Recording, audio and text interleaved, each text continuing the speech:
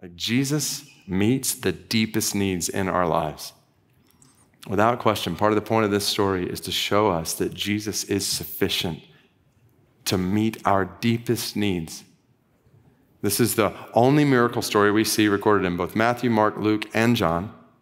And the point is particularly clear when John tells this story in John chapter 6.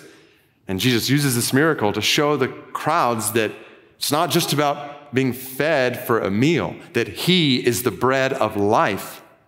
John records how Jesus said to them, I am the bread of life. Whoever comes to me shall not hunger. Whoever believes in me shall never thirst. What a statement. Jesus doesn't just give us bread. He is the bread. Jesus doesn't just give us what we need. He actually is what we need. Come to him and you won't be hungry. Come believe in him and you won't be thirsty. And this story is rich with Old Testament imagery and history, all the way back to Exodus 15, when God had promised and provided bread from heaven for his people, day after day after day, manna. And Jesus is saying, I am the bread from heaven. He says in John 6:32, it was not Moses who gave you the bread from heaven, but my Father who gives you the true bread from heaven. For the bread of God is he who comes down from heaven and gives life to the world.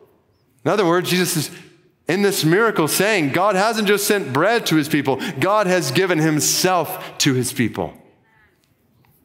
And this miracle is even looking forward to the feast that Jesus will one day provide for all who trusted in him from every nation and tribe and tongue who will gather at his table. The whole point is Jesus alone is able to meet the deepest needs in our lives.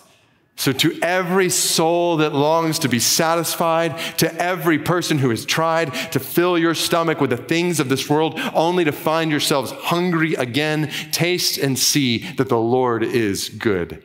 That Jesus is good and he alone is able to meet the deepest needs in your life. And then, so watch this, because this is where things go to a whole other level. Jesus not only meets the deepest needs in our lives, this story is showing that Jesus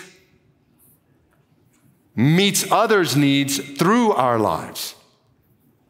So watch this and think about it with me. This is so important. If the point of this story was just to show Jesus' power to meet people's needs, including our needs, then he could have called down bread from heaven right there on the spot.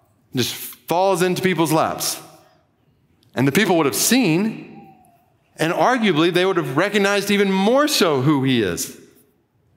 But instead, he prays, he asks for the Father's blessing, and then what does he do?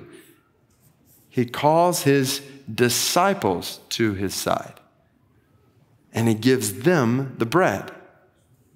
Notice, Jesus doesn't give out one piece of bread in this story.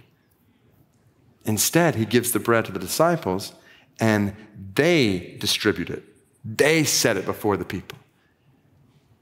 Now, we're not told exactly how this miracle took place. Our imagination is free to wander about how these loaves suddenly begin to multiply from their hands into others' hands. Like, what a scene.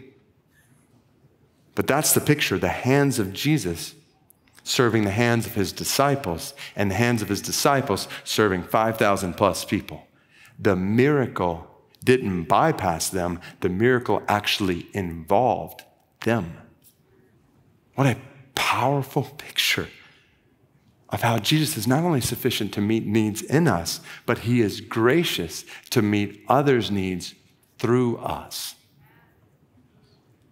Disciples of Jesus are an extension of the grace and power of Jesus in the lives of multitudes of people. Wow. You just pause and think about that right where you're sitting right now. Are you surrounded by needs in people's lives where you live? You work, you go to school. In this world, together, we're surrounded by so many needs in the city, 5 million plus people without Jesus in the world, surrounded by 3 billion plus people who've hardly heard about Jesus. We are surrounded by need. So in the face of such need, do not think for a second, what can I do about it? I have so little. don't even begin to think that way. We are standing at Niagara Falls. There's plenty of water. Jesus stands ready to meet the deepest needs, not just of our souls. Jesus stands ready to meet the deepest needs in others' lives through our hands, through our feet, through our lives, through our work, through us.